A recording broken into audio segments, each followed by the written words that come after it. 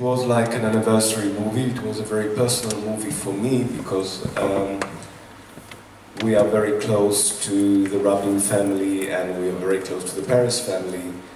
And I think 20 years that has passed made it very important to remember what happened. And unfortunately we see this year that people don't treat the murder the way it should be.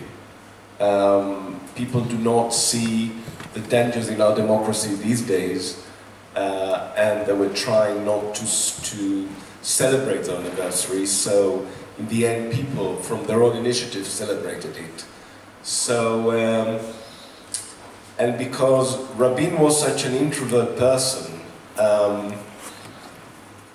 but I think through this film you can see him in his simplicity and strength, and at the same time you see how under, you know, like the movement but still today of Jewish people who don't want to have peace, and they will do anything they can to destroy the peace. So what's happening with the murderer now? Because we see events from 95, and how is he doing now? The murderer of Yitzhak Rabin. Well, our protagonist of the film, there are hints of it when we see the scene between him and his wife, but apparently he got traumatized by the murder of Yitzhak Rabin, and he was really suffering for many years. And today, his mission, what he does today, after he left his organization, that he's lecturing and talking about it, and talking about the fact that he wants to save the democracy and want to bring peace. So the effect of what has happened was very strong on him. But unfortunately, you know, these days, it's interesting because, you know, there was a group in Israel many years ago that was a satire group, and they made like a satire, what will happen in 20 years' time when Yigal Amir, the murderer, will get free. And today, you know, Yigal Amir is not free, but there are all kind of talks, you know, it was a conspiracy, and there were no demonstrations, you know, and it wasn't, somebody in Israel from the parliament said it wasn't a political murder. So this is dangerous. And I think it's important with film like this to see that what happened was real. And the danger exists, even today. But did you think of talking to him as well and include it in the movie? Or is it impossible? Well, there was a movie being made about Yigal Amir. They talked to his wife, and he's got a kid, and his family. Well, I've been a producer for many years, and before I have my obligation to the audience, I have obligation to the world. And I think to give a man like this the opportunity to be on a film, it's a mistake. So I wouldn't choose to do that. And I think the opportunity that I had, because many films were being made about Yitzhak Rabin from different angles, but this was a very specific angle that wasn't told yet, from a personal person who knew Yitzhak Rabin, that he actually congratulated him at his wedding, and at the same time he felt guilty, and the whole organization feels guilty that they didn't do their job, and they didn't do their job.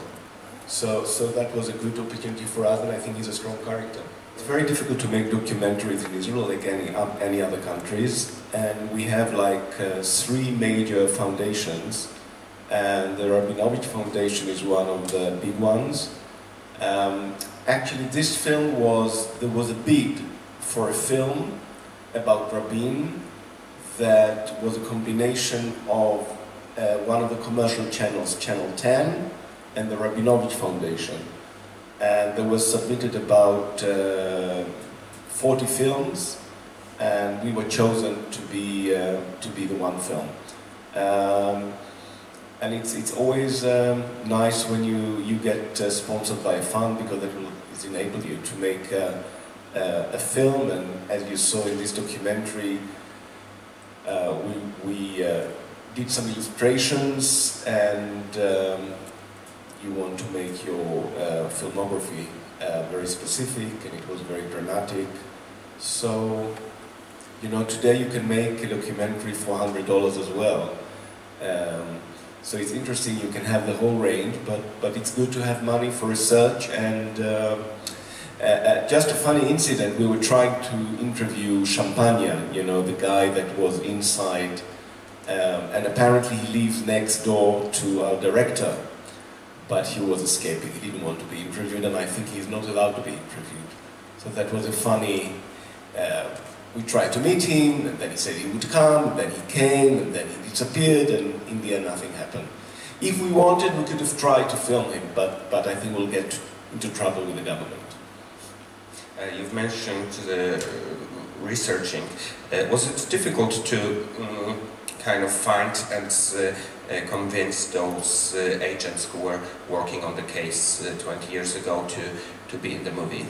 Well, you touched a very, very important point. We tried to get a cooperation of the Shabak, of the organization, with the film.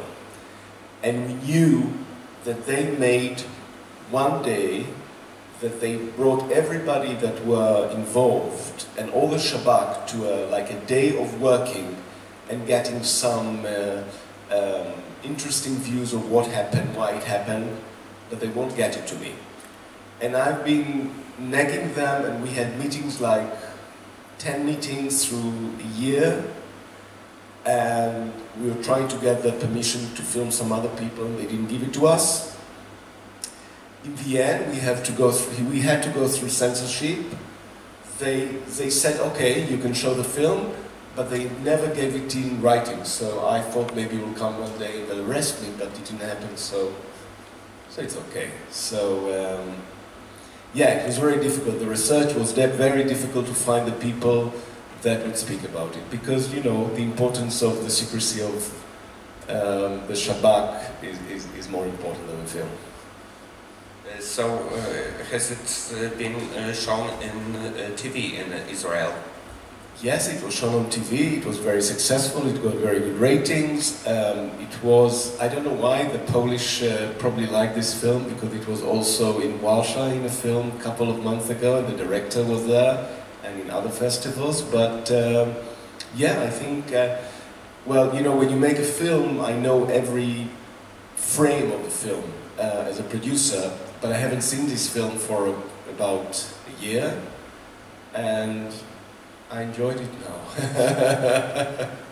but it's hard work. It's hard work because